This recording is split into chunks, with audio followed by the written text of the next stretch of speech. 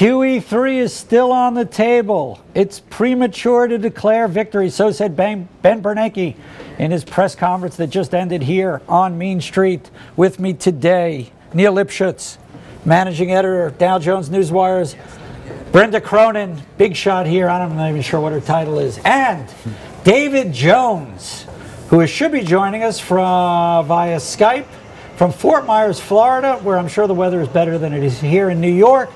Former Fed economist and Fed watcher David Jones. David, QE3 is still on the table. That's the punchline. The markets seem to like it.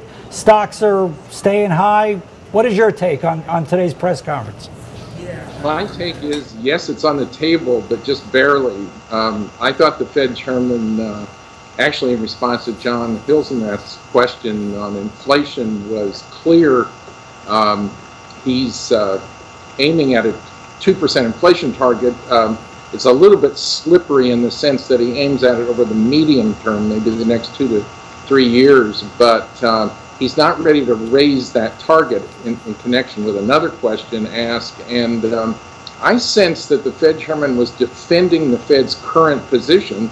That is, they're going to keep the funds rate unchanged at that 0 to 0.25% range out through late 2014, and that's what the chairman's defending. I thought he was very cautious about any QE3, and certainly took most opportunities to say you see moderate growth. He's happy with this highly accommodative policy the Fed has. He defended it in terms of all the things he's done, QE1, QE2, forward guidance. So yes, QE3 is there, but just barely. Right, and my take, for what it's worth, is he's walking a tightrope here. Yeah. Mm-hmm. There's a fine line between telling the market what they want to hear and telling them too much. Neil, your take? Yeah, I agree. I think that over the last number of weeks, we've got a little bit of chatter, including from some of the regional Fed bank presidents, about the inflation rate and concern. Maybe he's taken that into consideration as well. But yeah, I think, again, if you've got critics who think you're not easy enough and you've got critics who think you're too easy, you're probably in the right place. And he has, as we've said, he has shown himself to be pretty much on target in his own outlooks for the economy and for inflation. Brenda, the Fed chairman suggested that the economic recovery is still slow. Recently, we've had some economic data that supports a little bit of a kind of temporary slowdown. He talked about the slight bulge in gas prices. Is this economy in full recovery, or is this still slow? Oh, and I know you're negative, so I know you're going to give me a negative answer. I'm afraid I have to just be true to form. It certainly is in recovery at an incredibly slow pace. That's precisely what the chairman said at the end of this press conference, that his biggest concern about the most frustrating aspect of this recovery has been how slow it has been, and that we get things like today's durable goods orders, which were not good at all. We get unemployment that started off pretty well at the start of the year and then has truly slowed down in March with the early April report. So all of these things, it is absolutely sort of 2 steps forward, a half step back, 2 steps forward. David, does the Fed really focus on the unemployment rate or on the jobs numbers? Do they take into account things like excellent corporate profits? Do they take into account a lot of the rebound in manufacturing that we're seeing? What goes on at those meetings when they debate this stuff? Well, I think not in this press conference, but the one we talked about in the earlier one back in January, Bernanke gave us 3 key indicators, which I always stick with. And he said, first and foremost, the employment numbers, including the payroll numbers, and by implication, certainly also the household unemployment rate. He said, secondly, and it was interesting when he mentioned these so-called indicators, he said business spending was, and all the indicators of that, including today's weaker capital, new orders for non-defense capital goods, less aircraft, which was also on the softer side. And finally, he pays a lot of attention, he said, to the confidence indicators, which was somewhat surprising to me, presumably consumer confidence and business confidence. So I just look at him in terms of those things. But if you want to know what I think he's really watching, it is simply the pace of the recovery and how much that's bringing down, whether that unemployment rate is staying on a downward path. As long as that's the case in the Fed's forecast, the Fed chairman is going to be happy with this highly accommodative policy. If those things change, at some point, perhaps the Fed will change. What about politics? Does the Fed chairman care at all about the November re-election? Does he have to? Do other people around the table at the FOMC say, you know what, we just got to keep the ship steady as she goes because we got in a re-election campaign. We don't want to get in the middle of that. Obviously, I only know what they say, and I think to a person on the committee, they would say politics don't matter at all. I would just say, and it really is a coincidental factor here, not a causal factor, that there is reasonable rationale to stay just where they are, probably through the elections, and that can't make somebody upset, I would imagine. But my honest view, and it's a guess, when all said and done, is that political considerations don't consciously play a real role. Right.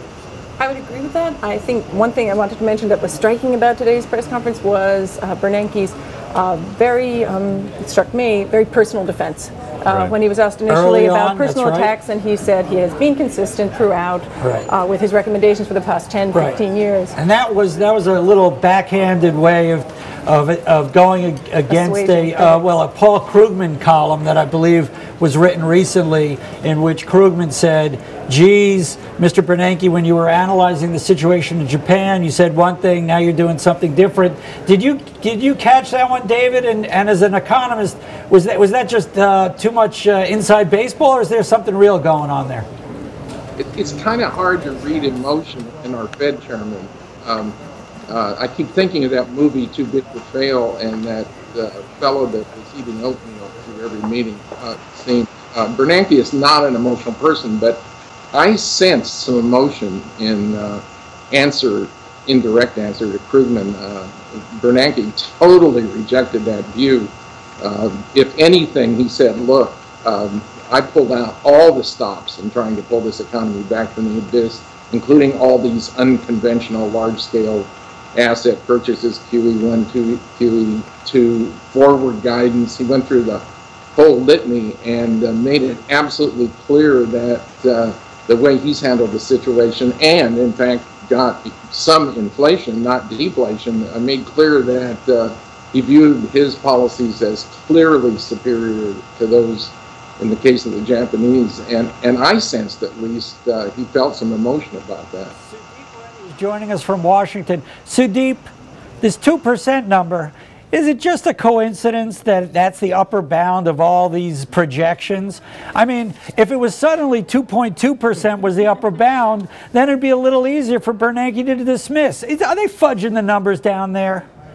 Well, this is how they make their forecast. They actually do think that inflation is going to be a temporary issue, and these are forecasts that stretch over points later in the year, so you have to be aware of that. It's not necessarily right now, and given how much gasoline prices, for instance, have risen already, it's likely that they're not going to go surging, barring some external event in Iran or somewhere else. But the Fed chairman was very clear. I was surprised by how comfortable he was with inflation. The statement obviously said that they see this as being temporary, but he seemed to basically dismiss the concern about inflation being a near-term problem right now, even though he did use it a little bit in his justification for not doing additional action with another round of QE. Let me just ask David the same question. Yes or no? David, are they fudging the numbers to get this 2% upper bound? It's a remarkable coincidence, isn't it? It's interesting. Remember when we had those so-called long-term inflation forecasts for the headline PC deflator? Remember, I thought it was more legitimate to think in terms of that. I think it was a 1.7 to 2% range. And I note that after the January statement, which declared for all the world to hear that the Fed now had an official, formal 2% inflation target, that just jumped in to really take the place of that long-term mandate consistent range, which I actually liked more than this edict that somehow officially our target is 2%. Thank you, David. Now, Brenda, I know you're always down on the economy, so I'm going to paint the scenario for you, okay? And this scenario has unemployment staying relatively high, but consumer spending, the market's doing well, inflation running a little hot. Can you accept an economy that does okay for an extended period of time, but unemployment doesn't go down? Isn't that a possible scenario? Absolutely, it's a possible scenario. I would advise you to look to Friday's first pass at the first quarter GDP report to see a pretty good gauge of where we are initially. Okay. And then the week after that, we will have unemployment. And I think those are two things the Fed is really going to be paying attention to. Neil, come on. Are you with me on this? I think, interestingly enough, if that scenario comes through, which, sure, I mean, we've sort of seen that, haven't we, to date?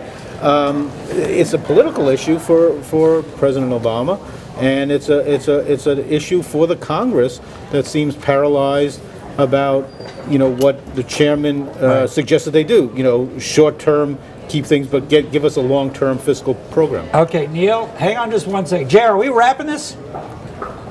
Okay, we're going to say goodbye to David Jones for joining us. Thank you very much, David. As usual, great insight joining us from Fort Myers, Florida.